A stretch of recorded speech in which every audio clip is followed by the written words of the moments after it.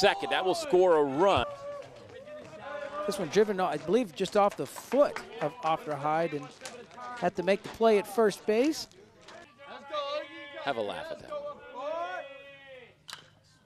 This one down to third. They go to second for one. Back to first. Double play.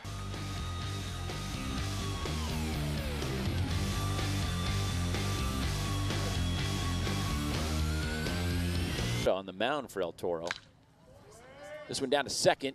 Nice play by the second baseman. Going to his left. Nik Miroshnichenko to Wade for out number 2. Seen a lot of good stuff here at Trabuco Hills High School. This one again down to Miroshnichenko.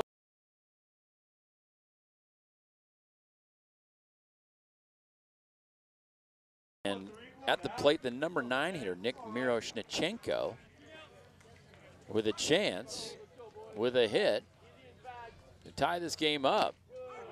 Kayoda was not bothered by that little 5-minute delay or so. No, the poise of Kayoda. He just tips right up, and again, he might have a little sauce here, and quickly gets ahead. Quickly 0-2 is the count. And you got to feel that Kayoda might have a little fire in him, too, after that. And the ball gets away. Runners are going to move up to second and third. So now a hit could give Trabuco Hills the lead. Miroshnichenko, starting second baseman this year.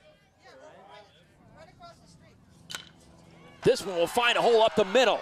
And the Trabuco Hills Mustangs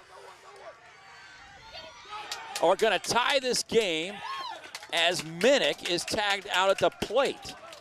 A run comes across to tie this ball game on the single and RBI by Miroshnichenko.